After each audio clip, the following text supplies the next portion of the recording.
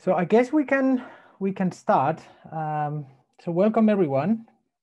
I'm going to start by introducing myself and then the three guest critics joining us today. I'm Nacho Marti. I'm Environmental and Technical Studies Coordinator at the AA and also Studio Master in first year.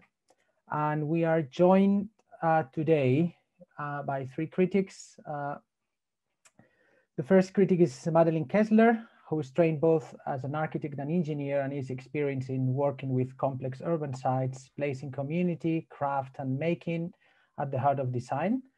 As co-curator of the British Pavilion at the Venice Biennale Architecture Biennale 2021 and co-founder of Unseen Architecture, she's currently exploring how we can better open up privatized public space, making it accessible to all. Madeleine has nearly a decade of practice experience, having previously worked at Hayworth Tompkins Architects, Haptic Architects, HHF Architects, and Studio Weave. Passionate about promoting our creative understanding of the city, Madeleine sits on the National Infrastructure Commission's design group, teaches at the London School of Architecture, and regularly runs workshops, including for the National Saturday Club Trust. She was awarded the 2019 RBA Rising Star Award and named as one of the Architects Journal's 40 under 40. So thank you very much, Mari. Very good to see you. Thank you for having me. I'm very excited to be here. And next critic is Arthur Mamoumani, who is a French architect and director of Mamoumani Architects, who specializes in a new kind of digitally designed and fabricated architecture. He's a lecturer at the University of Westminster and owns a digital fabrication laboratory called the Fab Pub. Arthur was selected as one of the RBA Journal's 2017 cohort of Rising Stars. He has won the Gold Prize at the American Architecture Prize for the Wooden Wave project installed at Buro Happold Engineering. And since 2016, he's a fellow of the Royal Society of Encouragement of Arts, Manufactures and Commerce. Prior to founding Mamoumani in 2011, he worked with Atelier Jean Nouvel, Saharid Architects, and Proctor and Matthews Architects. Thank you very much, Arthur. Very good to see you again. Hi, great to see you, Nacho. Thank you very much for that. My pleasure. And finally, we have Pablo Zamorano, who is a Chilean architect and head of geometry and computational design at Heatherwick Studio, where he works across all studio projects, providing expertise and guidance on new technologies, techniques, and the execution of challenging geometries. He graduated from Universidad Central in Chile in 2004, and he holds an MSc from the Emergent Technologies and Design program at the AA. And he has practiced in Santiago de Chile, New York, and London, and is currently teaching a lecture course at the AA in fourth year. So thank you, Pablo, for joining us. Thank you so much, Nat. Thank you so much. Okay, if our students are ready, we have first 4 students from Experimental Unit 10. They are second year students.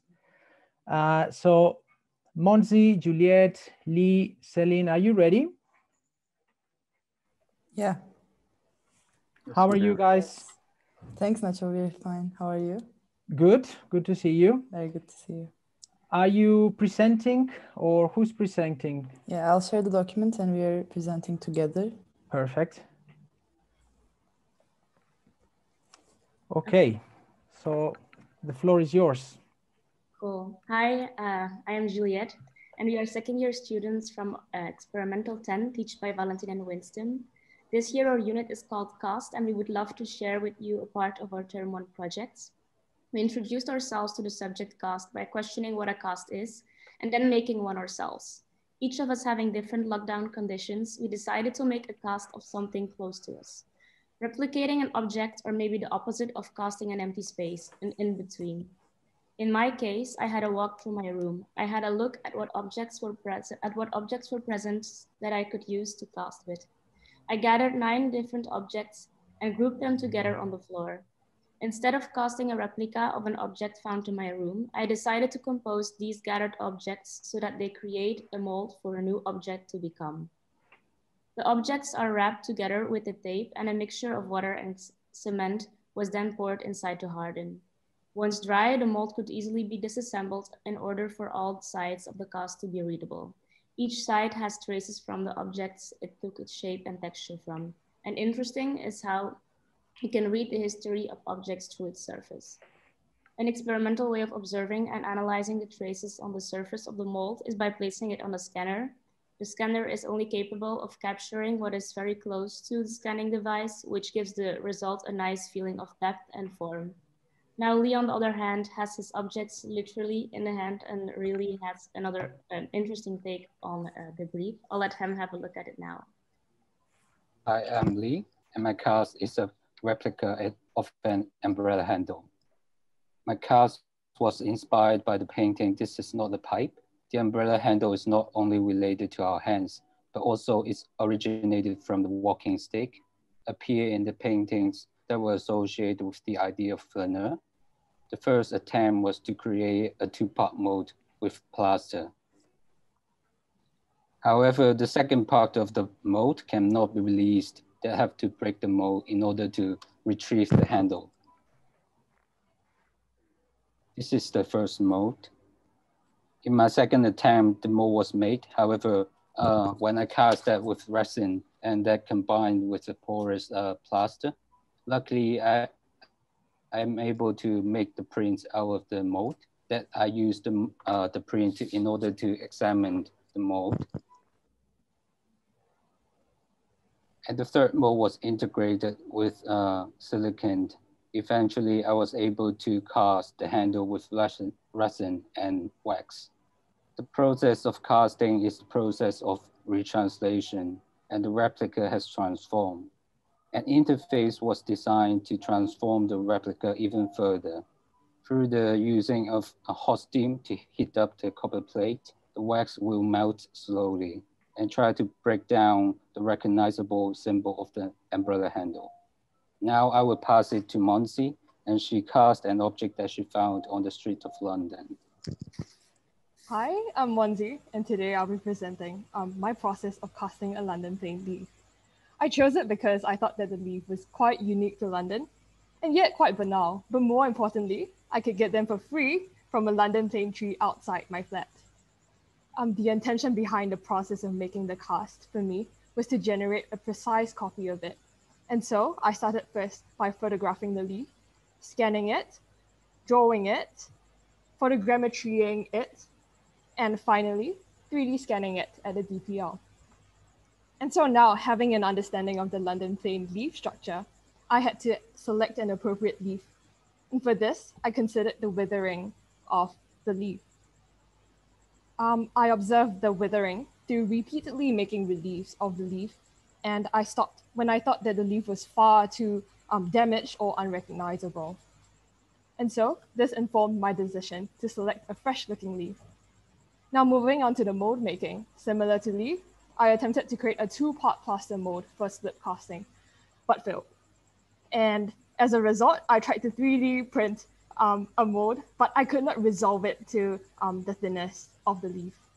So I finally attempted with a silicone mold that I made with silicone caulk and corn flour. And this is the result that I got. However, as I was able to achieve the thinness that I wanted, I tried a few more times and I managed to arrive at this final cast. And to wrap up, the last image that I'll be showing depicts the processes that I worked with. And now I will pass the time to Celine, who had a dog find the objects for her. I am Celine. So last time I was staying by the beach in Çeşme in Izmir, and as we would walk my friend's dog, she would end up digging objects that were drifted to the shore. So my process of selecting objects to cast got reversed and they ended up choosing me instead. And I wanted to find a way to adapt an Anatolian tradition of lead casting, which is originally made to predict the future and to protect one from the curse of the evil eye. So I started to investigate both techniques of melting lead and casting it by dropping it in the water. So a traditional Turkish coffee pot, which is called a jezvel, melts the lead pellets, and the process is rather fast. But then I wanted to restructure this method so that it would possibly be able to carrying it out in the nature. So to make it more mobile, and the wind slowed down the process, but it was still manageable. And the casts of the imprints these objects leave on sand, they had a potential to tell stories. So for me, the interesting part was how nature eliminated these objects. And so I made a collage of the shore and acknowledged that these items were totally stripped off of their conventional uses, and in a functional sense, they were at the end of their lives. So the solidifying process of the cast is approximately 10 seconds, and it needs 20 more seconds to cool off. But the surface of the casts becomes this fusion of lead and sand texture, and even after a thorough cleaning process, these elements of nature, they were inseparable to the cast. And because they had merged during the solidifying process, the interface is not solely a connector, but it's also what precisely determines the physical characteristic of the cast object. So I distinguished the two types of sand, coarse and very fine sand, and got the imprint of their surface textures. And as the interface became more homogeneous, the lead became more susceptible to the grain particles, and these sand pieces and rocks would be also visible in the cast. Then lastly, going back to these scenes, I was concerned with the journey that led them there. So in an attempt to cast a light on these journeys, I constructed a line language and made an alternative proposals for the object's histories, and taking into account the windrows, the tidal waves, and the built environment. I made several scenarios and placed them in these diagrams.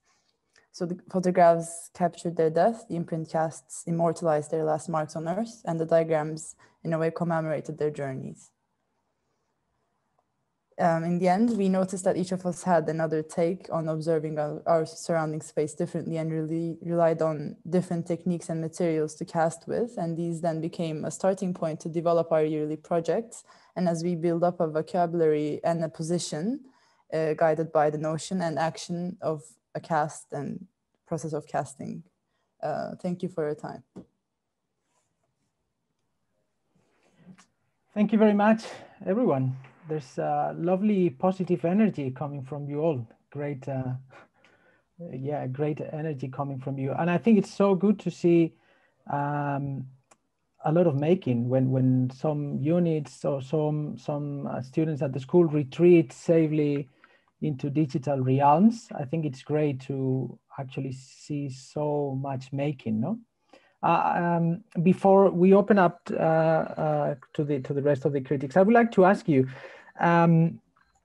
what did you get, or how do you compare the real object that you cast from the different casts, and what kind of things are you learning from this difference, from the real object to the different casts you produce? What is these cast objects are giving you? For me, I can say that they really open up they allow me to see the areas that would not be seen otherwise, because when you cast a negative of something, then it allows you to very much read the surface. And since I'm very concerned with the surface, for me, it was quite crucial to really have the lead poured in every bit and see the shape, compare the shape. Yeah, I would agree with Celine, especially in my case. The cast was all about the surface. So combining 9 different objects with some experimental changes in it, like I got some nice surfaces to look at, and yeah, that was quite interesting. For me, the umbrella handle is already very symbolic in a way, and by reproducing the object, I try to reflect on the role. What is the cast? What does cast mean to the original object? And I'll just finally answer.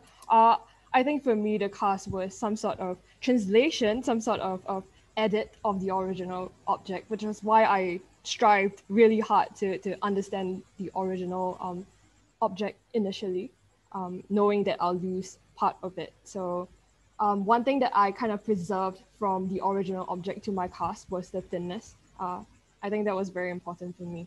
Yeah. Thank you. So Pablo, Marti, Arthur, do you have any questions or comments?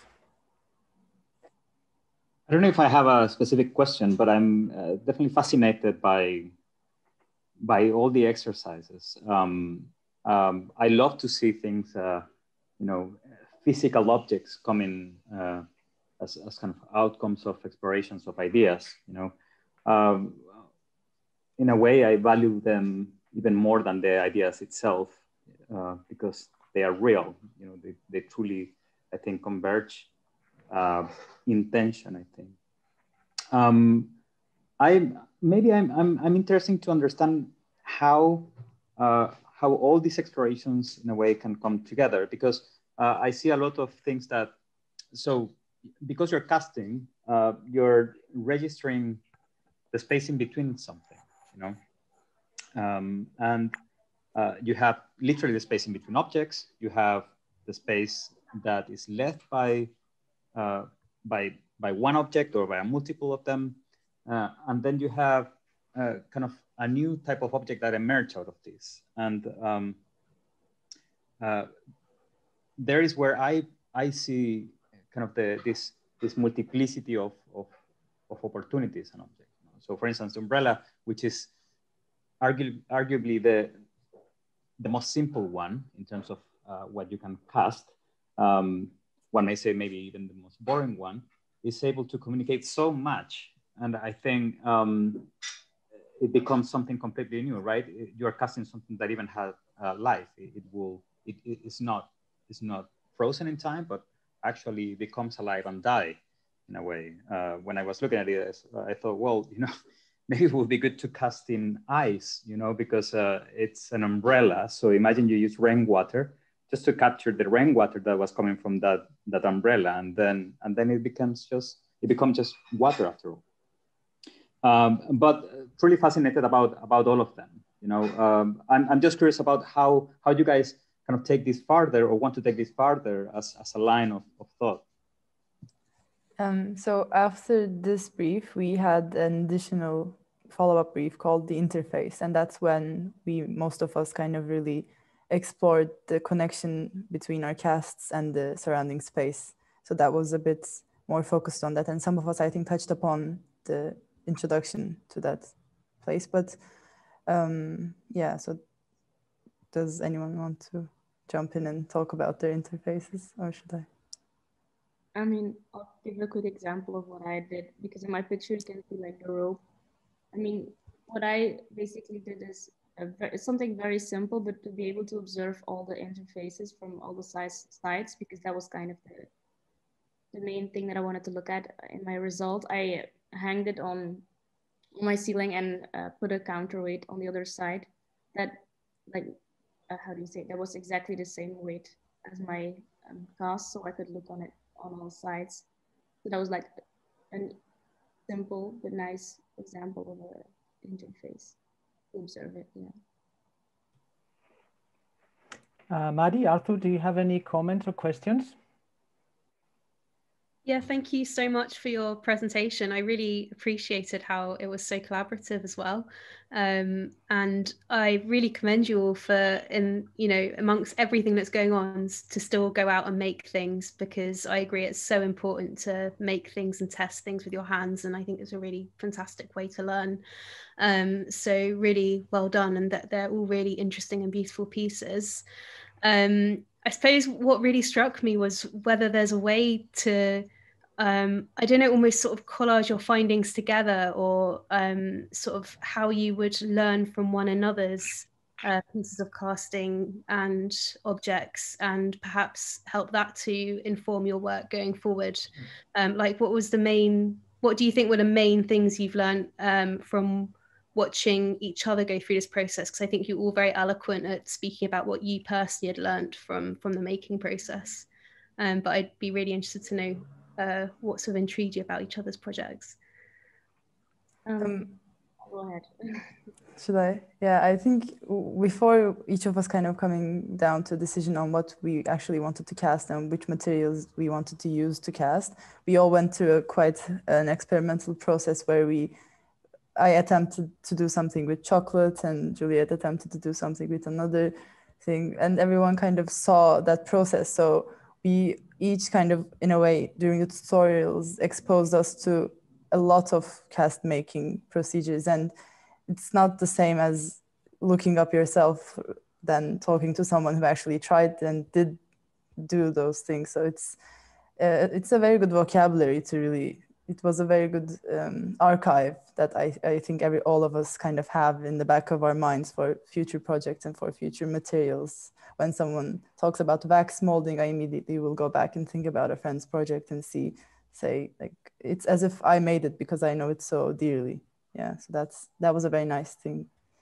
Yeah, exactly. I was going to say the same. Seeing like people use different materials and in different cases, like Manzi needed to make something very thin. So now I kind of remember like, if I need to make something fragile that cannot break too much, maybe I can like go to her because I remember she used wax and all that stuff. So yeah, seeing others people's their experiences. Yeah, and I think like through the tutorial process, you know, we got to see Celin's lead casting in the sand in pretty good like detail throughout the entire process. And I think this was one of the very practical aspects of learning or knowing at least the possibilities tried out by other people. But yeah, I think it was amazing. The plurality of the materials that was used in the unit itself was very wide. So yeah, it adds more to this whole learning process. Yeah, and that's also, I think, something that we all very miss so much in this remote learning process. So once we had the opportunity to really kind of have that studio environments when we see a lot of people produce a lot of things and their thought process and their exploration process, it was a big change to that online remote learning thing. That was a bit more real life like. Mm-hmm. Arthur, would you like to add comment? Happy to jump in. It feels quite special for me because I remember about 15 years ago, I was presenting for the open jury and I was arguing with Adam Furman. At the time we were third year about what's parametric and what's real science, what's not. And so it feels quite special because we're still having these debates. So what you guys are doing now is really part of your personality and how you're going to develop yourself as an architect, and your chance to present it to everyone is a very special moment. There's a few things. Obviously, I'm so impressed that you've managed to make things, because especially as you're stuck at home. And also casting is a method that we use, for example, in our studio, lost wax, stuff like that. So it's a very real way of manufacturing. It's something that you can do yourself. So it's very important. I really love how some of you said you love the real thing, the precise copy. I think Monzi, you said, and then one of you said, you know, you use Margaret saying this is not a pipe, and then it's not quite an exact copy, is it? So even within your group, you have interesting contradictions. I think one thing that I was missing a little bit is maybe what happens to these copies that are not really copies, because at the end of the day, it will never be a true copy, right? And so it would have been nice to see, as you serialize it, as you make many of them, what do you lose? What does it become? You know, it becomes a thing of its own. So, and I think seeing that series together, as opposed to just one, you know, would bring us more in the field of, less in the field of the object and the thing, but more in the field of what it becomes as it's being multiplied and lost and failed. And, you know, so something very wabi-sabi about it. Like, and then the other thing is context. I think Pablo mentioned to do an umbrella with water, ice.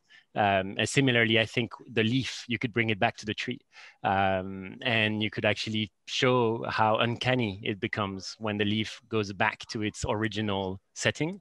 And that will emphasize what you said about it not being a pipe, for example. So I just my 2 cents on that. Yeah.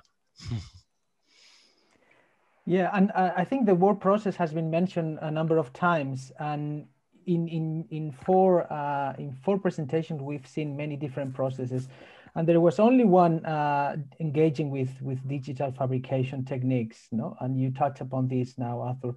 Do you guys think that in the context of lockdown, kind of the lack of resources is actually sharpening wit, or how do you see limitations in what can be done as a way to actually become more inventive? Did you find restrictions, or did you feel it was an opportunity to do things in a low-tech, very domestic way? I mean, I guess there's always an object that you can make a model with, even if it's just a piece of paper. So being in lockdown maybe making it easier for ourselves, having less possibilities around us, instead of being in school, even though it's very nice to be in school and all that stuff, and having the workshop, but just being limited to a pair of scissors, tape, and paper, for example, already puts that down and maybe allows you to experiment more in like on another another part of the exercise instead of like trying to find the right material. Something like that. Yeah. I think opportunity and restriction goes hand in hand. So when you're restricted from one end, which in this case, in lockdown cases, is, let's say, the physical aspect of things like the wood workshops and the DPL, and then you get a bit more of an opportunity, and you kind of become more perceptive as a result of that restriction to other techniques. So I think it's always at the end an opportunity, and that's what we kind of felt as, I think, as a group, because we were constantly producing and constantly finding for ways. And yes, also this is not the end. So maybe next year as well, once we have access to digital fabrication methods and other labs, and if we're all back in London, hopefully, then maybe these things can go back, and that then it will be very interesting to see how digital fabrication methods can even further enhance the projects that we started. Yeah, I think I'll answer it as well. In the context of lockdown, the limitations are real in London, and I feel like what happened to me in this whole journey was that I realized like I've been taking all these workshops and DPL for granted, and I did my casts initially in the toilet, which moved to the kitchen, which moved to the living room, and I mean it just worked in you, I guess, to like improvise and to adapt and to overcome. So I guess it makes you think on your feet a bit more. In the end, you know, you still have to produce a cast, and you just find more ways to do it, I guess. Yeah, I think in making it in the moment itself, you're like not really that happy having to like trying not to step on your models all around on the floor in your room. But looking back at it, yeah, I mean, there are some nice and fun results. I agree, but at the same time, we are also able to look even more closely to our object, and have more control about our object in the same time. Do you think now, sort of going forward, you might be less precious about making with your own hands? I just think when I was studying my part one, the school I was at didn't have any like laser cutters or anything, so we used to all just make models out of like cereal boxes. And then the year I left, they invested in a laser cutter, and all the models started to look the same, and everyone was quite limited by what they could actually do with that piece of technology, rather than when you're just making stuff with your hands and you're sort of, as you're going along, learning from your mistakes. And I wonder if do you feel that's something you might now take forward in your work, kind of being less precious and just utilizing whatever objects are around you? Yeah, definitely. I think definitely, because now we were all kind of forced to see in what areas that we were kind of more strong when we have to like deal with things firsthand. And I think, yes, definitely, like doing something very accurate with a laser cutter is cool, but doing something from your hand, like it's like your child, you sleep with it, you kind of go through the entire process yourself. So then it's completely something very much unique, and maybe a combination of those two, the accuracy that comes from the fabrication techniques and the individuality that hand making and model making with your hands kind of brings. If one could really kind of combine them and make them work together very nicely, then it would be, for me, an ideal combination. I don't know what others think. Yeah, no, exactly. Same for me.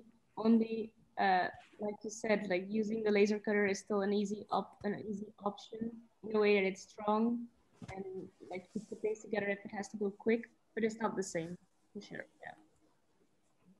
I think you should show your struggle. I think there's something like it's obvious, right, that it's challenging at the moment, and it's obvious that when you said it's in my bathroom, I started to do it on top of the toilets and stuff, like there is a certain creativity to that anyone can appreciate, and this wit and creativity is really what makes at the end an architect, I think.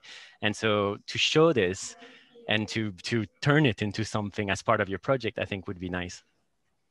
Yeah, I also think as you were presenting, the most interesting parts were when something hadn't quite worked, and there was there begins to be like a certain level of abstraction and reinterpreting what you're doing. And so I think just like Arthur's saying, to like really celebrate those moments.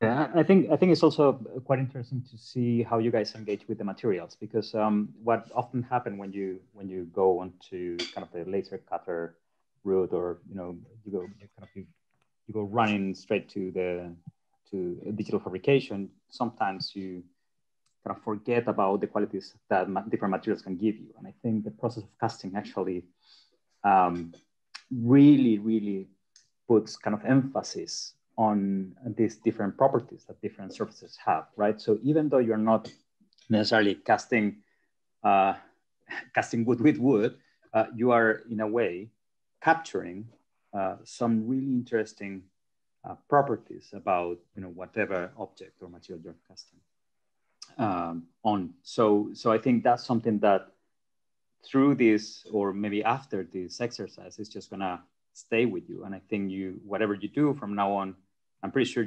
somewhere in the back of your mind is gonna be asking you, hey, where is this richness? Where is this texture?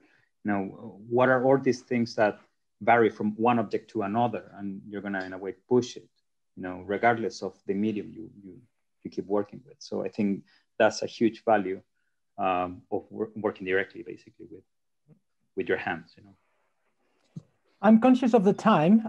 If there are no further questions or comments, perhaps we can move to the next student, who is Juntao from first year. Juntao, are you with us? Thank you, guys. Yeah, I'm here. Thank you very much, guys. Bye-bye. Great work.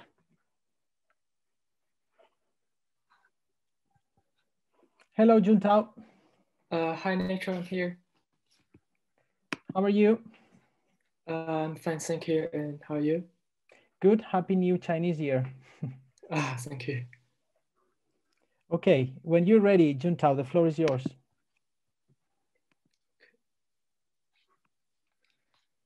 Hello, I'm Juntao, and I'm a first-year student in AA. And currently I'm located in China, Beijing. So in this time, we have focused on the modes of life and how we inhabit the space. And this brief home learning is an investigation of the space that we used for home working, and it's really a direct response to our current situation.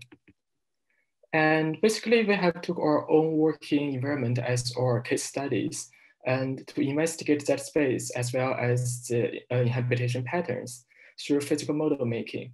And in my case, it would be my bedroom. So the project starts with a measured survey of the space, and an inventory was created for all the architectural elements and the essential furnitures. A 1:10 scale physical model was then be created as an expression of that space. So in parallel, we have also researched about the German artist Thomas Demand, and use his work as a visual and a conceptual reference during the model making process. So after that, it comes to the actual model making process, and due to the pandemic, the options of material and equipment are quite limited. And basically the only things that I have are some foam boards, A4 printing paper, and white card paper.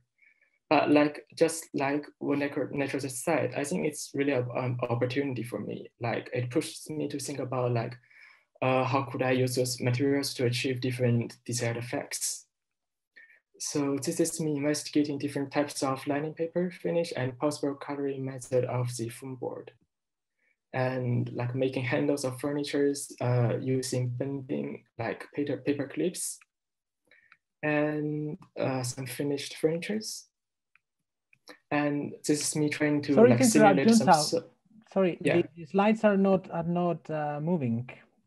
We are still in the slide where you show the blue colors. Now, yeah, but we missed one. If you can go the page number 9, we missed that one. Sorry to interrupt. That one? Yeah, the one where you were talking about the door handles. We missed that one. So can you see the screen right now? Yeah, now it's moving. Okay, thank you.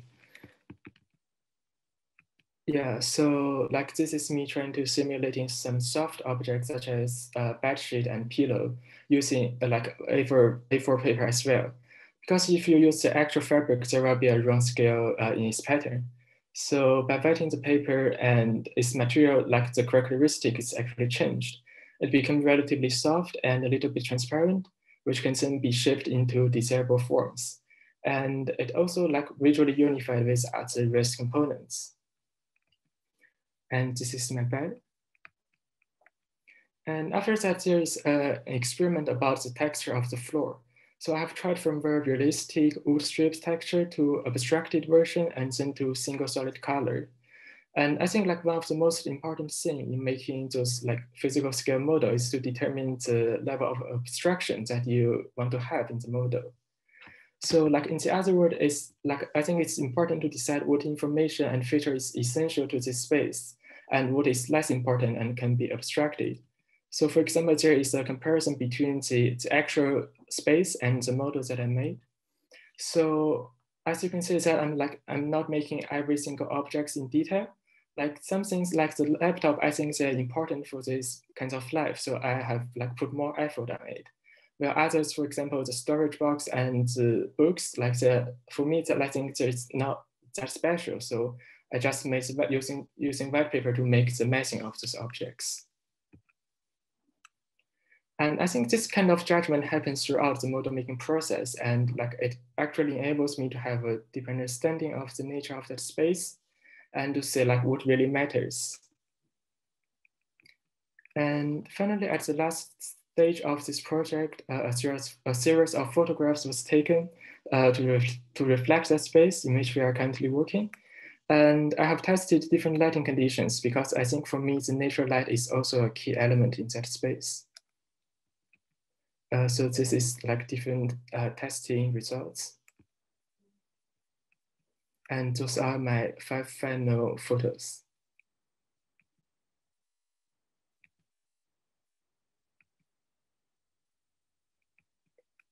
Yeah, and I think that's pretty much my presentation. Thank you for your listen.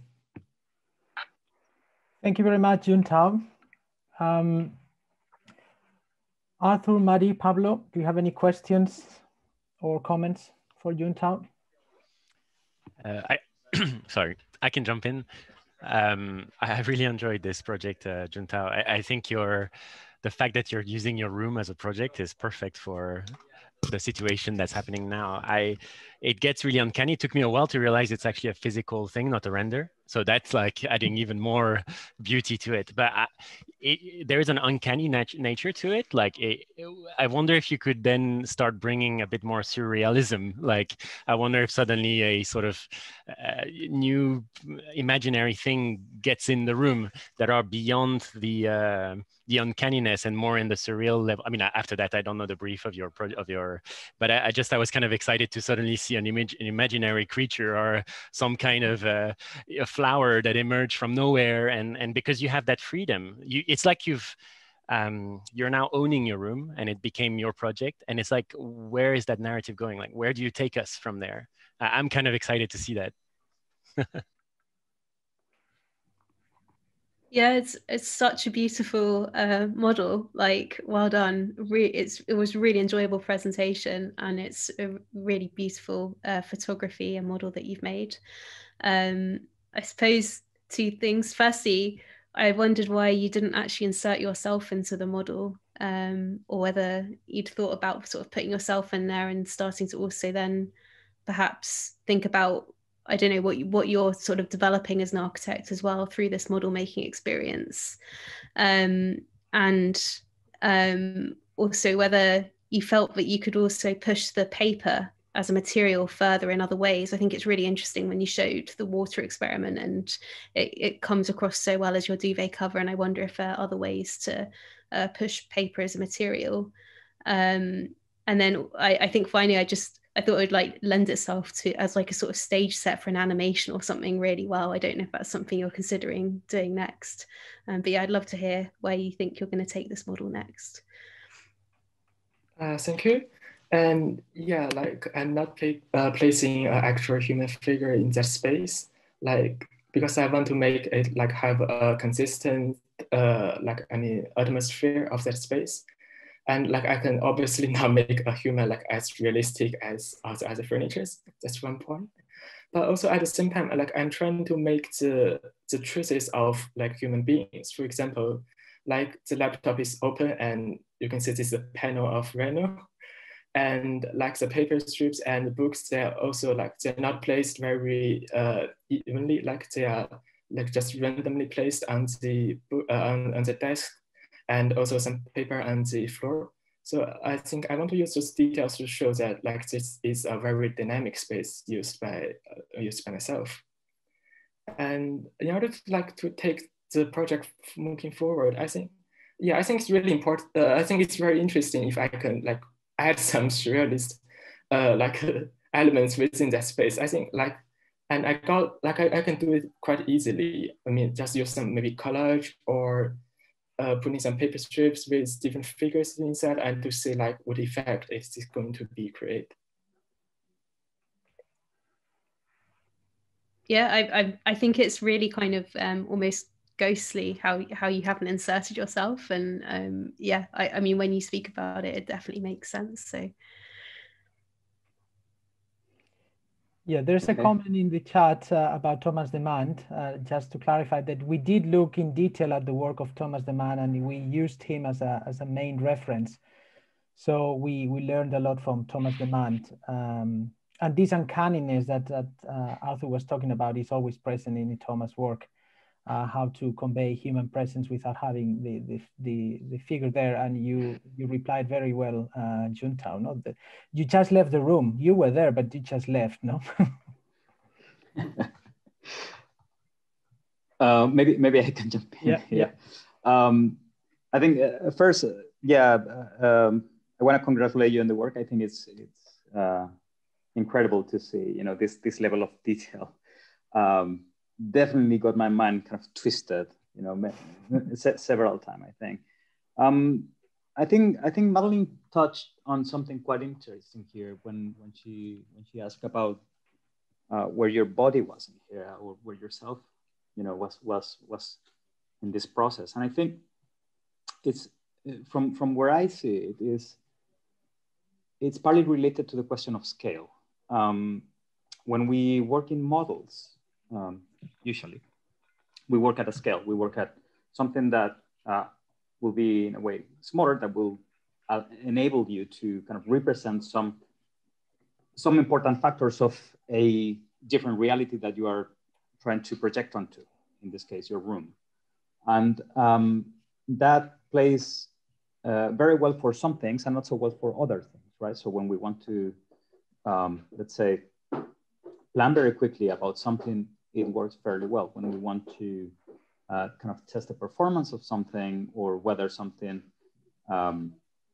works or not, maybe not so well, and we try to always to scale up, you know, and try to kind of jump into a prototype or a mock-up at one-to-one. So I wonder, in between these two realities that you built, because they both are now fairly real, you know, where do you see kind of the value for connecting both of them back together?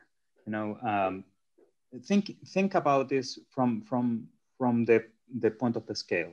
You know, one way of think about this, maybe, for instance, you know, so you said I put a lot of effort on some things I didn't. You know, so you were making observations through the modeling process. You know, those things that really caught your attention, maybe some areas that now you may reflect back onto the one-to-one scale, and you may start, let's say, making some interventions in your room at real scale. I don't know, for instance, you know, I just want to pick your brain about the sense of scale and how these two little worlds that you put together can start communicating. Yeah, thank you. And I think, yeah, it's really interesting because when I'm taking these pictures, I'm actually placing that scale model in the actual space. So like they're both existing in the same physical space, and like I can observe them like at the same time. So like I'm inside the real physical room looking inward to that scaled model. And I think it's a quite like interesting experience to like really make a comparison. And I think like it's also about the hierarchy of informations. Like because for this brief we are studying about the modes of life, the home learning. So like I mean like for those kind of things that are important to home learning, like I obviously put more efforts and want to highlight them in my model. But for the others, like it's more like random. But for the actual space, like everything, I think they got a equal value, like at least from my perspective. So like they're all in the same level of detail, and they're also like with different textures and steps. So I mean, like I think it's really to look at it from a different reality, like the models that I made only using paper and foam board.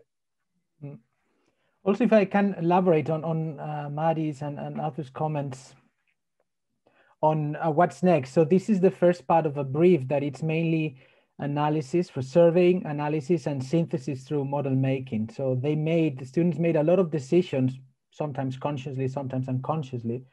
And now the second stage is actually engage with an iterative design process, modify the space based on what's important for them.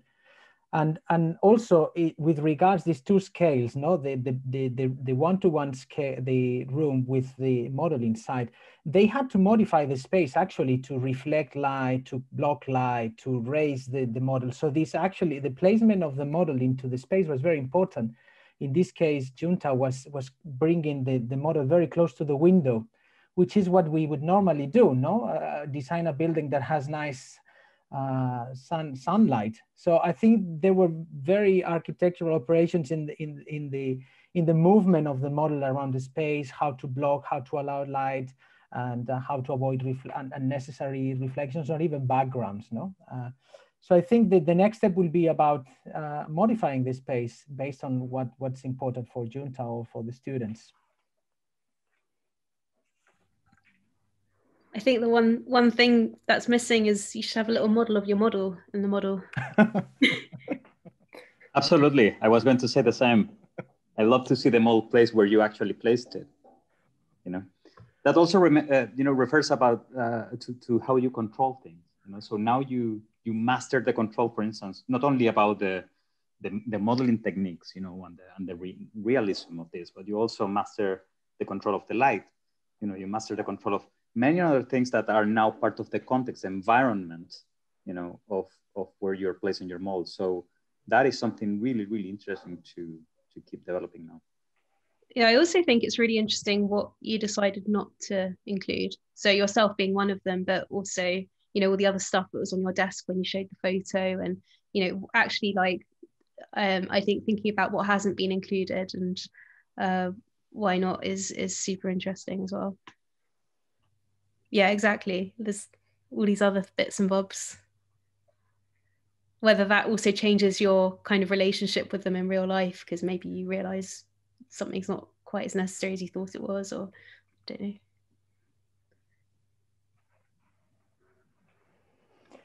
Any concluding comments or questions? I didn't want to bother you, so I wrote it down, but I don't know if you know Michel Gondry, the French director. He makes little models that almost look real and then starts animating them.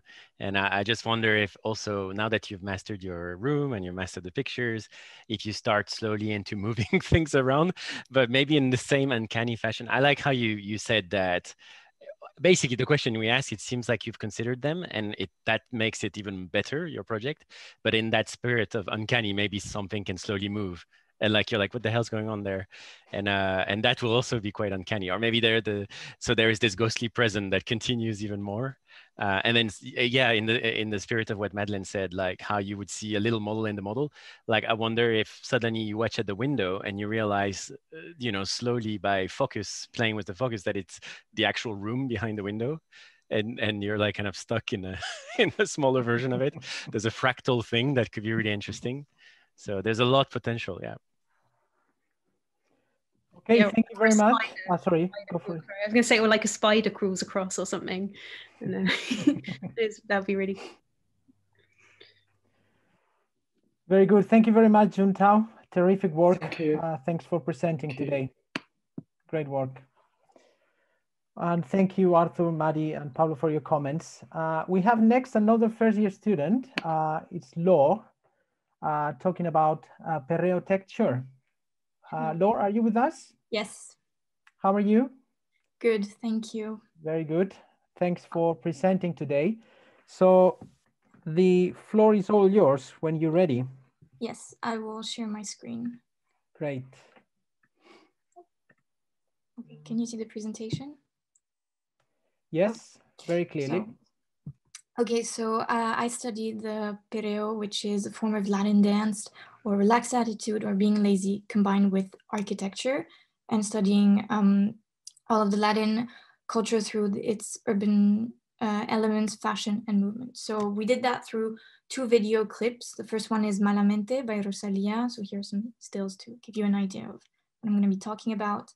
And Caramelo by Ozuna, Karol G, and Mike Towers.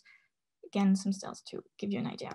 So the first part of the project was a group research that I did with 3 other students. The first part was analyzing the urban elements, drawing them in very different perspective, and understanding how they appear and what they represent. So this is in Malamente, how lines are combined and how they can be transgressed and how space is used. Also in Caramelo, which is a very different landscape, very pink, and where objects change functions, where ice cream becomes hot air balloon and donuts are in rivers, a cake becomes a throne. So two very different worlds. And what we did was analyzing the fashion first with Rosalía, who has a lot of cultural references to Spanish culture. She wears a lot of polka dots, which are actually a reference to flamenco, a lot of red, also very prominent in Spanish culture, and even an outfit that was inspired by the torero in the corrida, which also appears in her clip.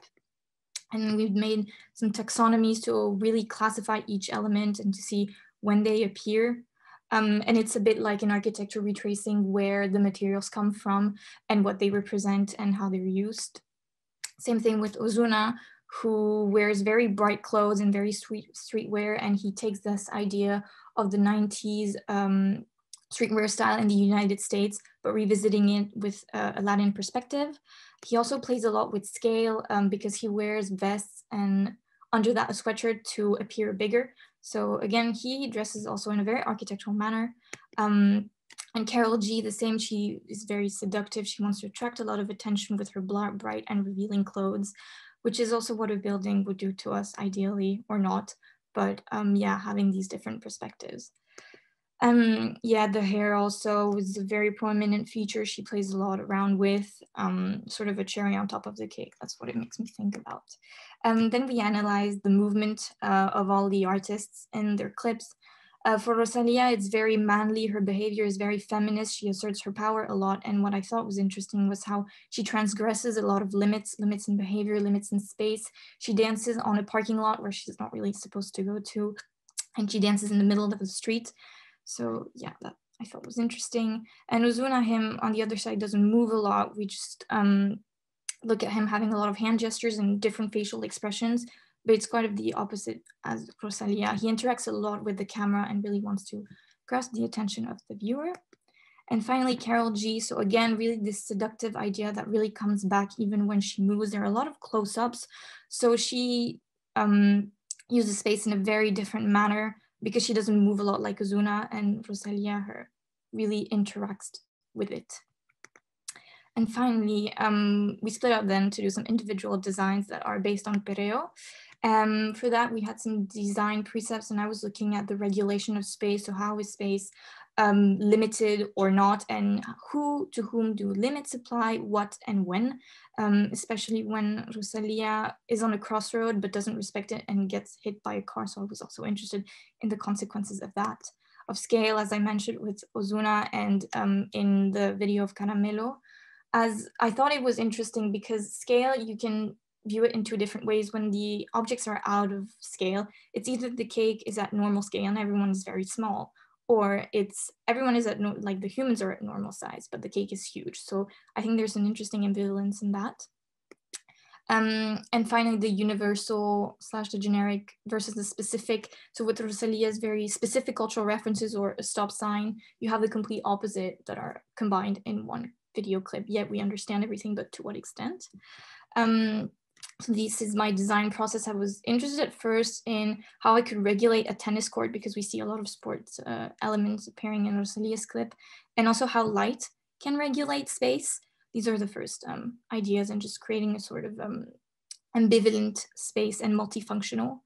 And this ended up in creating a space where cars and humans could cohabit at different times of the day. So from 12 p.m. to 3 p.m., you would do some basketball and some running. You could have from 3 p.m. to 6 p.m., you can do some tennis and some running. And from 6 p.m. to 8 a.m., there's the parking lot that comes in, and humans are not allowed in the space, but it's only for cars now. And at night, it changes completely. So again, it's still a parking lot, but there is a specific day on the weekends where cars and humans can cohabit as it is a drive-in cinema. So just having this really multifunctional space that combines both worlds that appear in both of the clips. And that's it. Thank you. Thank you very much, Laure. Great work. Can I start perhaps, where do you see this going? I know you don't know the kind of the second part of the brief, but what would you like to explore further, or how do you would continue to explore the issue, well, the issues that you've been analyzing and working with? There are very different things that that I find interesting is, first of all, the idea of context, maybe because my project is not contextualized at all. I mean, it was the aim not to contextualize it, but maybe to push it further and actually seeing it appear in a city, or just like in any sort of a rural landscape, how this could appear. I won't see that really in the heart of a city, because I mean, in my head, it wouldn't obviously work, but somewhere, and just urbanize it maybe through that and creating new activities and new things to do. I think that would be interesting. Mm-hmm. Thank you very much. Any questions or comments for Laure? Thank you so much for your presentation. It was a very kind of coherent and clear presentation. It's a really beautiful project. I suppose I'm really curious in the context of making, and given your kind of really, your real interest in fashion and the way you took us through this story so rigorously, I was wondering if you'd sort of made any sort of clothes, or, you know, whether you're going to bring in that sort of textile language into your project at all. There was an idea of just bringing some of the textures from the outfits into the urban elements and sort of really creating this very different of space, and even maybe not even something that wouldn't even be technically possible, just like in Caramelo, where it's complete fantasy. So maybe creating a very fantastic space and just taking this really unreal approach. Maybe that could be a way, I think. Yeah, I guess in the context of making, we're talking about digital making. No, you made a catalog, you kind of represented the space. So perhaps we could talk about the idea of digital making. No, what we've seen a lot of physical making. So perhaps you have any comments, Pablo or Arthur, about this kind of difference? What digital making gives you over physical making in relation to Laure's project?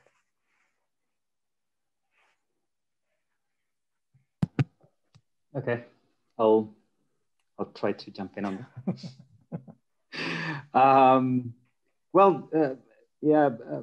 First, I think I really enjoyed the presentation. The project is really interesting. I also think that it's very different to what we just saw before. So it's good for us to check us a little bit, and put us out of our kind of comfort zone.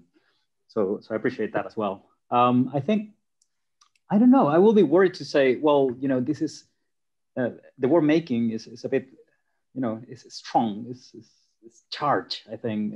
You say digital making, I suppose you could, you know, I suppose it could be some sort of digital making. There's one thing that I always try to kind of push for that's related to craft, you know, and when you make observations about something, you know, so everything that we've been seeing today is being in one way or another about observation. It's about how you try to capture what is around you, whether it's a space, an object, a material, you know,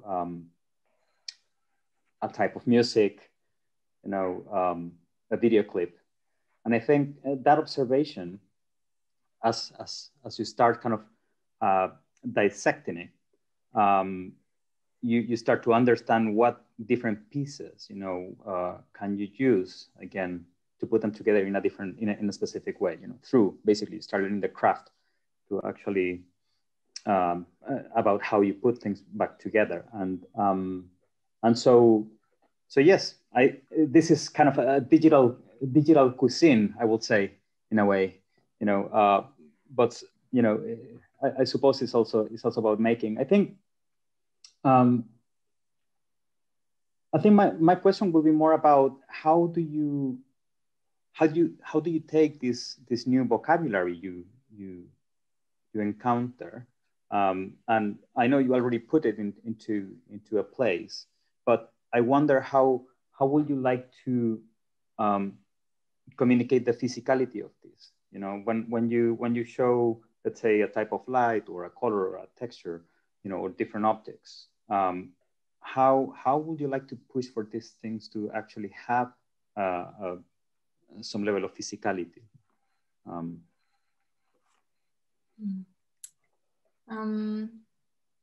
Well, obviously, this idea of textures, I think, takes this idea of physicality, but maybe in the way that people experience it in some way, because being physical is something that just does something to you, and it goes beyond just having different materials and things like that. In my opinion, just trying to make the space more tangible in some way, because my drawings are very flat in some way, and maybe adding more three-dimensionality, or sort of trying to find a way to translate more feelings, or just to feel something a bit more, if that makes sense, because architecture is about feeling things and just only looking at them. Yeah, I don't know if that answers the question. Yeah, it's just you know, I'm curious because I mean the type of, let's say, what you were observing, I don't think it was necessarily kind of super rich in, you know, this kind of traditional way of understanding, like it's not a rock, it's not, you know, but it's a lot about surfaces and textures and bright colors and, you know, things that are very expressive, you know, but just in a slightly different way. So, you know, it's true that they may be more related to, you know, fashion design or other areas. You know, there's nothing wrong in you know, in using paint or patterns, you know, or stuff like that. But that's why I wanted to kind of ask you this, because the term of scale kind of varies, you know, and all of a sudden it's very difficult when things are flat. You know, you can't really relate much to them. You know, you're not sure whether you are too small or too big in comparison to an object. But it may be something quite fascinating to explore. You know, this bidimensionality of the three-dimensionality, in a way. You know, it may be more related to what you were kind of looking at it through these Perreo videos, I think. I don't know. Perhaps also there's this idea of rule making. You talk about regulations, laws, and how these laws allow you or not allow you to use the space. Sometimes there are signs or lines on the ground, and now you're looking into sports fields, and they have rules and they have kind of lines on the floor, and you follow those lines. So I think perhaps there is a nice opportunity there, no, which is perhaps making the most of rules, or breaking the rules somehow with your proposal now. Can I jump in? Yeah, yes, please. Right. Okay. It's very interesting to, and apologies, I had to actually Google these artists because that's when I know I'm old, you know, right? When I can't really know who Rosalia or, but you talked about feelings and three-dimensionality. I think, to be honest, a movie, a music video, is mostly about time and four-dimensionality. So beyond the space, I think what I'm really missing is the sequencing of action and how things come from the artist to the outside, from inside to outside. You actually said it. Like feelings are, you know, when I was at DA, we kept on talking about top down, bottom up and stuff. But actually what seems to be the case here and more generally nowadays is that it's from within. It's like, it's kind of from your personality, from your background, from what these person are trying to express. I mean, from the little amount that I've just Googled and seen that they're very colorful artists, like in every ways and in every kind of energy, and the music itself is like, it's got this rhythm. Rhythm is an architecture. And I would love for you to abstract things a bit more than just taking print screens of sequences and actually try to find a way to express the stuff that you've abstracted with your own method. And that method of abstraction leads you to a language rather than do thumbnails and then a 3D. I just feel like the process of making is iterative. And in that sense, that maybe replies to Nacho's question, which was digital making versus physical. The problem with the digital world is we're not very iterative. Whereas when you do physical model, you have no choice but to be iterative. And so I think it's a little bit like, this is what I've observed. This is the space I've made. But, you know, I would prefer a smoother, softer transition so that it's not one or the other. Yeah, I think that something that might help to almost unlock this slightly is to think about as well the way you're presenting your work to us. So, you know, all these ideas you're talking about, I think as Arthur's alluding to, you're presenting them in quite sort of a traditional way, almost in a PowerPoint kind of presentation. Whereas if you really look to challenge that and do it through an animation or, you know, something we've not really considered, that might help also to unlock some of the techniques that you're using spatially. And I also thought that your sort of last slides where you showed this space transforming between day and night, something that really stuck out was the importance of lighting and that interactive element. And maybe that's something to explore a bit further as well, because that kind of crosses the realm of digital and physical, sort of if you looked more into lighting interaction. Sorry, I'd like to add something else because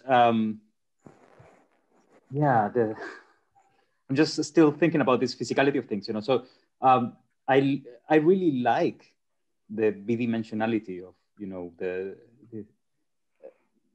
imaginary you came up with, you know. So maybe it's more about augmented reality. Maybe it's about mixing, you know, reality. It's about bringing stuff that is bidimensional, you know, applying to something that, you know, has a different kind of three-dimensionality that you can touch, but then you're bringing something that you can see and may hear, but not necessarily touch. And you can play with this dichotomy in a way, you know, so you can either confuse things or generate tension between, you know, different spaces, add more quality, I don't know, change them completely, make something three-dimensional to turn flat. I don't know.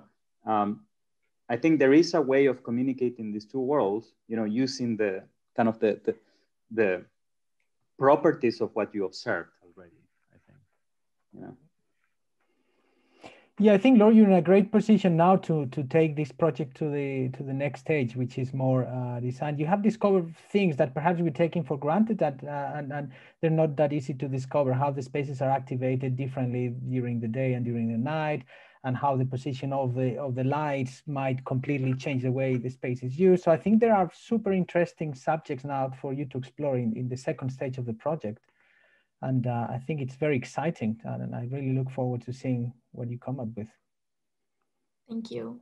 Thank you very much, Laura, for your presentation. Fantastic work. Thanks a lot. Thank you.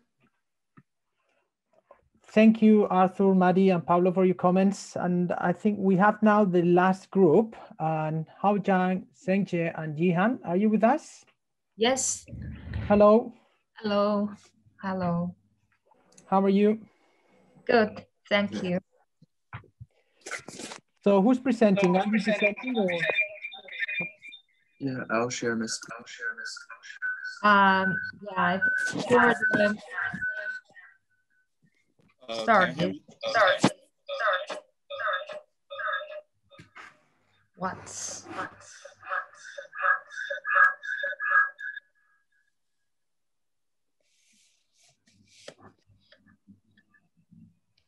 Okay. As Susan Santa mentions, illness is a nice at life. It should be considered as a regular part of everyday lives. But the reality is quite the opposite. People are more willing to treat illness as metaphors which expel the patient from the society.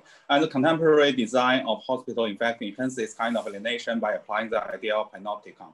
Though the healthcare system nowadays is centralized, but the treatment process of every single patient is in fact decentralized and require high level of collaboration.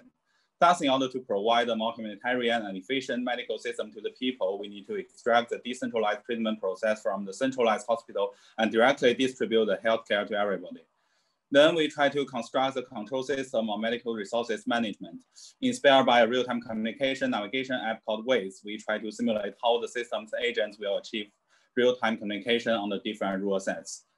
By considering the complexity in real urban context, the system will get access to several infrastructures and types of information in the city in next-step simulation. Multiple layers of units with different functions are introduced to fulfill the various requirements made by different people. Our system will not replace the existing hospital, but to act as an augment to achieve the decentralization of medical resources with mobile units. Complexity of urban context and medical resources then became the driving concept of generation process of the units. The final version of unit is designed to be more flexible with different layers and sizes to either cope with different medical resources or become global carrier. Different types of mobilities, including walking, flying, and rolling, are embedded in the units to provide the capability of adaptive distribution. For the combination, we use electromagnets to connect them to each other. The size of these units is not only related to the size of the medical resources, but also relevant to the proportion. Thus, a high density of packing can be achieved in both 2D and 3D, and they can switch between the two states. There are 4 types of units. Flying units break the limitation of local flexible mobility, which are able to carry lightweight medicine and all devices. By replacing the small inside vessels, it can be functioned as containers or the vaccine injectors. For the walking unit, by using inflation and deflation strategies, the transformation of soft body is able to provide first aid or the immobilization. And the rolling unit with fast speed can provide oxygen concentrator, which can make contribution to the situation of ventilator shortage. All these units or the people can be carried by the carrier unit, which using the monowheel strategy. To prevent the population from either too small or too high, multiple simulations with a different number of units in place are constructed to decide the formula of calculating quantity. By running simulations for a certain period of time, the results have shown the different abilities to treat the patient. Based on the results, we can deduce a population formula which based on the measure of area and disease rate. As cities are usually crowded, the system requires the capability to communicate with urban context. All units will get access to road traffic information and analyze them with navigation strategy, which applies real-time communication. When the initial route is considered costs too much time, they will automatically reroute to select the fastest path. Medical situation in real world is constantly changing, so the distribution of units also needs to be adaptive. To tackle the complexity, a machine learning strategy is used to analyze the disease rate in different areas. The result will become a reference of distribution management process. The destination design process is based on the data of the diseases in the city and the communication between carrier units and equipment units inside them. As the process is communication-based, the destination will change dynamically and enable the finite medical resources to be redistributed through robotic frameworks. The carrier units also function as a platform for other units to charge and resupply. As charging and resupply processes of carrier units are communication-based, the most suitable charging points and hospitals will be selected in real time to keep the system in operation. Units will automatically communicate with each other and surrounding environment through a built-in local network and sensor system. With all information acquired, they are able to avoid any obstacles on the city roads and auto drive to the locations of patients who are assigned to them. We believe that by using real-time distribution system and robotic frameworks to decentralize medical resources can help to augment the existing healthcare system and give more comfortable treatment to the people at home. Also, for the emergency scenario like car accidents, by evaluating task hierarchy of each unit, the network will immediately activate proper units to work with the existing medical care system. Last but not least, we thought the best way for everyone to get the coronavirus test or vaccination is at home. The system will organize the data of people who are above the age of 80 or with underlying health conditions, and units are deployed to provide a mosquito-like injection. At last, carrier unit will collect all your stuff and providing disinfection. Thank you for listening. Thank you very much for your presentation. Anyone would like to start? Marti, Pablo, Arthur? I mean, I got a big question, I guess. Is it flying? And if it's rolling, why is it not flying altogether? Sorry, it's a very naive question, no? But I'm curious. You're muted. Well, it's because we want to provide different mobilities. Like we can make all robots flying, but you know, a flying need to have a lightweight structure, so it can't carry, let's say, stuff like a CPR robot, which can carry by a walking robot, or some heavy stuff, a ventilator, or some, I mean, next generation diagnostic devices which carry by the fast rolling units. So that's the reason, you know, we only use flying units for some certain options.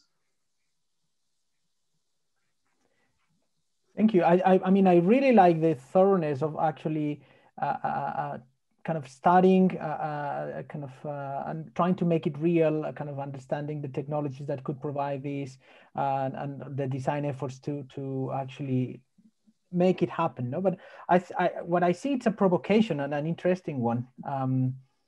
It's kind of great to think that everyone can have a healthcare, and everything, and healthcare can be deployed very, very quickly and efficiently, and healthcare for all. But at the same time, it's scary, no? Because that means that to make this happen, perhaps there's a huge database of things, and it needs to be centralized. So the control mechanism of this system, and who owns this control, it's an interesting thing to consider, no? So I think this is a great proposal, a great project, but raises some interesting and scary questions, no? So what are your thoughts about this kind of? Is this a provocation?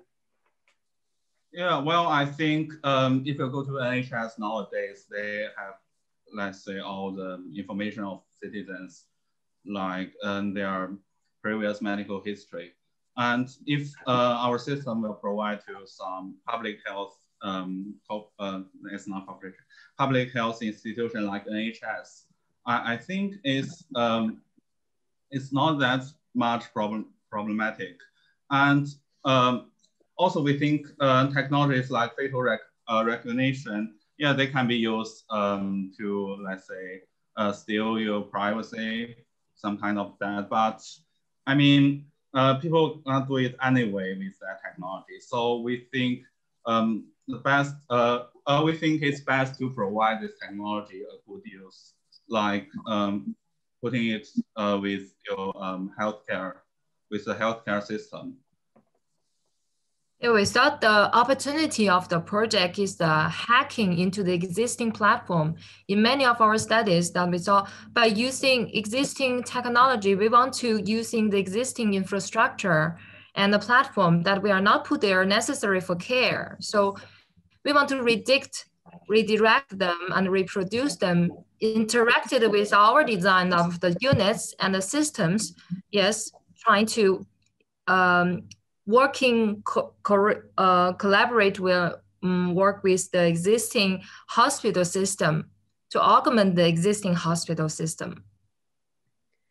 It's a super interesting project, because on the one hand, it's kind of feels like terrifyingly kind of like in an unreal future, but on the other hand, it feels very real because we're all living with this virus, which I think brings it very close to home. I think the main kind of thing that hit me was that you're looking to solve like a very physical problem, but I think a lot of health issues are also sort of mental and have a social aspect to them. And I don't know, it feels quite terrifying to me that you might just interface with technology. Like a lot of times when especially elderly people go to the GP or to hospital, actually like they're quite lonely and just want a conversation. And I suppose I was wondering whether these things are they something that are operating with the hospital and GP system, or do hospitals suddenly become just docking stations for this machinery? And how do you kind of ensure that people are also getting social care and looking after their mental health? Well, we have a research about how many kinds of, let's say, treatment can be delivered to home nowadays. The result is 46%. But there are always some, let's say, large operations like surgery. You need to do it at hospital. But what we want to do is we can distribute some kind of treatment. I mean, it's not that, let's say, it don't need very huge machines. Like you just simply need to take a blood test. But let's say in current medical system, you need to go to NHS and maybe wait for 2 weeks or 3 weeks. So our thought is to decentralize. Our thought is to bring a decentralization system to distribute this kind of treatment to home, but not to totally replace the hospital. I mean, I suppose it's the human interaction as well that I'm interested in, like that you seem to be looking to replace. Sorry? I suppose it's the human interaction that I'm kind of quite intrigued by, like what level of human interaction do you decide can be replaced by robots? Like here, well, yeah, you go first. Well, actually, today's technology is, I mean, we have looked into some researches about remote surgery. Like they can do the robot, they can do very precise surgery actions, and maybe it's better than human. So yeah, we think maybe for now we don't want to go too crazy. So maybe blood tests, medicine delivery. When we talk about hospital, we really think about surgery, or we live in hospital for 2 weeks. But in fact, we only get blood tests and receive medicine, or let's say injection some insulin from them. So yeah, we think at this stage, we will deliver this kind of treatment to people at first. And then maybe we can think of some other some other interactions by using the inflation strategy in the working unit. But that's the next step. We didn't think it through right now. Can I jump in here? I think, yeah, it's quite fascinating. I had to say that the presentation started very kind of fast, and it's a bit difficult for me to capture all the information that you were giving us in the beginning. Now I think I managed to grasp a bit more about what the project is all about. It's just that the project is huge. This project is trying to do everything, in many ways, So, but I really value that you are starting so many levels at so many different scales, from the micro scale to the macro scale and so on. I'm just wondering where you see the main question you want to answer with this project. What's the question you're asking yourself when you're trying to do this? Because before you jump in, because I see a lot of things, So as Madeline mentioned, there is something very real now. We are all stuck at home because there is a pandemic outside that is super real. But you're picturing a world of pure technology, pure technological kind of a healthcare, where the level of trust that is needed take us, very far away from where we are now at this very moment. And I think maybe in this panel you have already people that is quite connected to technology in one way or another. And I know a lot of things that we do have, around hospitals at this very moment, and we do interact with a lot of things, and we trust in things that we don't see. We can order.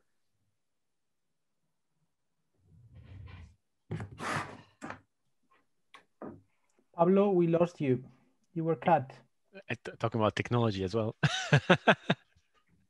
It's not only technology, but bureaucracy, that happens in between you and the results and whoever analyzed them and your email, and we trust these things blindly.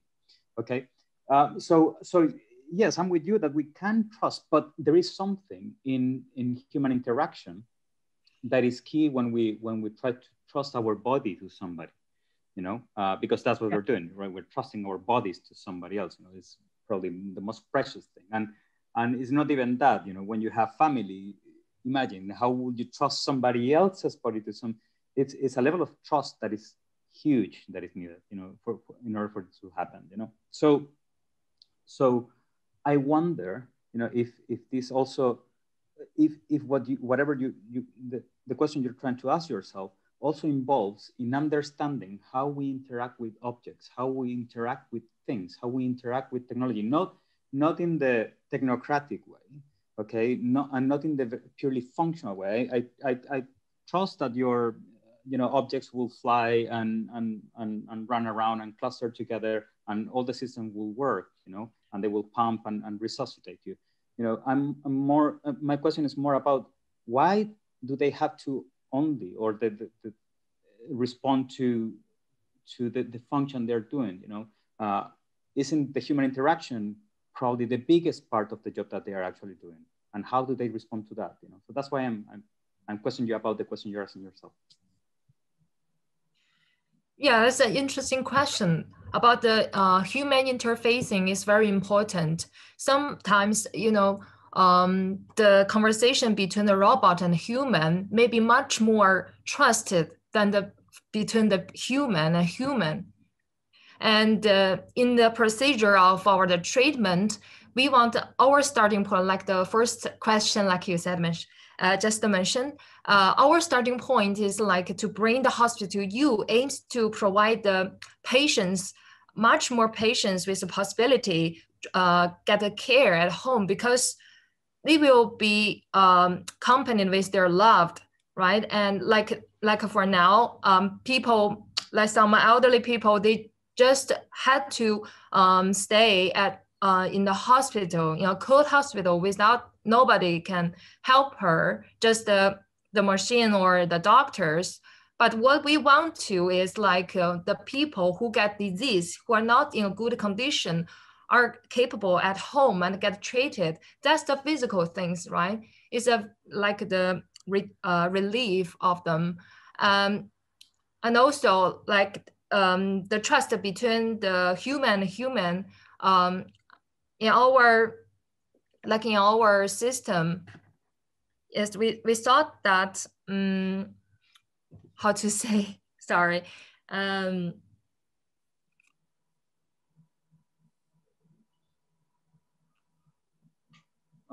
mean, for the technology stuff, all the technology we are using, they are all exist right now.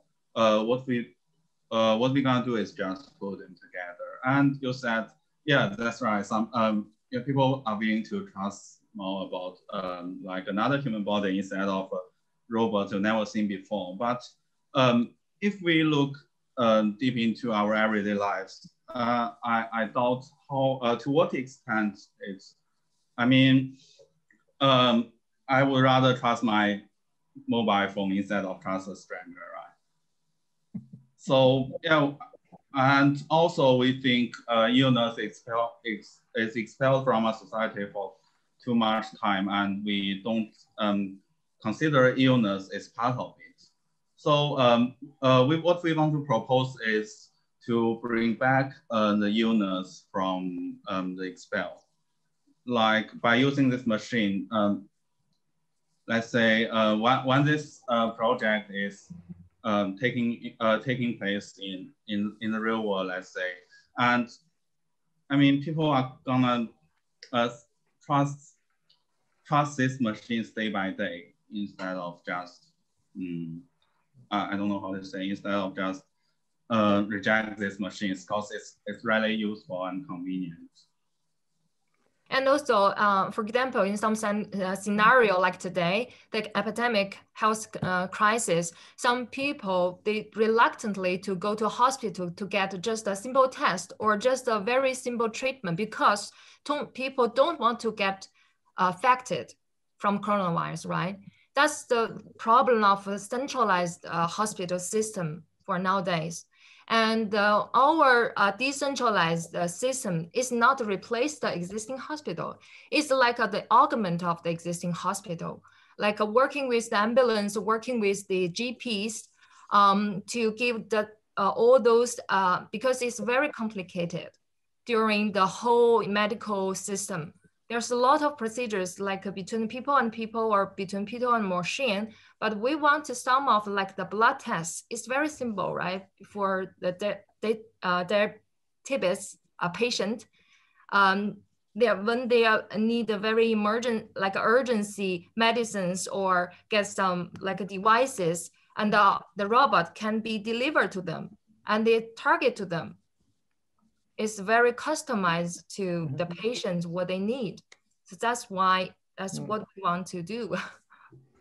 Thank you, Arthur. Do you have a comment? I'd love to jump in. Sorry, because it was a really intense like body of work, and I think I'm a bit like Pablo. I needed to sort of breathe and understand what's going on, and I think what's really good about this open jury to some extent is that the question has shifted from what you guys might have thought was the key things, mobility, all these things, to actually the human versus robot interaction in healthcare. And these are very different discussions that actually is not really present in what is an extremely dense presentation. And so in a way, it's good because it also helps you as a group to breathe and think, are we focusing on the right thing? Is this mobility thing really the key element to that? Is it really decentralization that matters here? Because you're talking about either fully centralized or fully decentralized without realizing there's many different layers in between.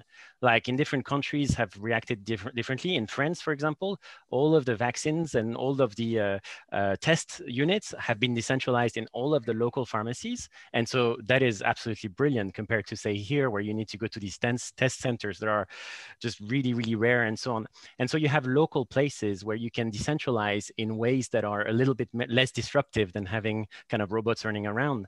And I say this, but this question of mobility, is this really that's why I cringed at the beginning. I was like, is this really the issue? Because in times of pandemic, it's not like it's hard to get your Amazon delivered, right? It's not like it's hard to get your Ubers delivered. There's absolutely zero traffic or, so the intelligence, and there's so much intelligence in your project. I don't know if you're placing it in the right spot to some extent. I'd rather hear about the complications about having a flying robot trying to punch a needle in a vein, because to me, that's like really complex. And I agree with you. I trust robots to have surgery on me. I had it for my eyes, and there was a human next to me holding my hand, but I just, when I saw that needle flying in the air trying to aim, I'm like, can you imagine the problem of drones, the problems of like precision, the problem of fear? Is there another robot that is here to reconfort me? You could like bring this further. You can actually have a comforting robot or someone else that acts as the nurse, not necessarily just the surgeon. And also there's something that came to my brain. I don't know if you know about the Theranos story, which is this, she was like the youngest billionaire ever, I think, self-made. And her theory was to decentralize medicine by having a patch that would check your blood at any given time. And when you need something, it would throw it in, right? And it was like a little patch, he had the patent for it. And it ended up really not working because of the technical challenges of stuff. I'm just curious how much you can also kind of zoom out from the technology. And I say I love technology, obviously, but if you can zoom out from it and look at the actual issues and actually spend a little bit more time in your presentation about what is actually the issue that we're trying to tackle before selling the the product, because you guys are great salesperson, like you're really going for it. But I would love to understand if you've located issues correctly and then apply the intelligence to the right spot. I think that's my main comment on there. Yeah, I think what is very good, and I would say it's excellent, is that a project generates debate. And when someone creates something or makes a project and it touches you and you kind of, are you provoking me? I think that's very good. So you did that very well. Obviously, there are multiple issues to, I don't know, to talk about, but I think that's what it's important in your project, and the way I see it, that it generates a debate and it makes you reconsider our relationship with robots in the context of healthcare. We think about pandemics, we think about emergencies, ethics, like do I prefer not to have a medical healthcare, or do I prefer to have one from a robot? No, these kind of issues are great, and you are provoking them. So excellent for that. Yeah.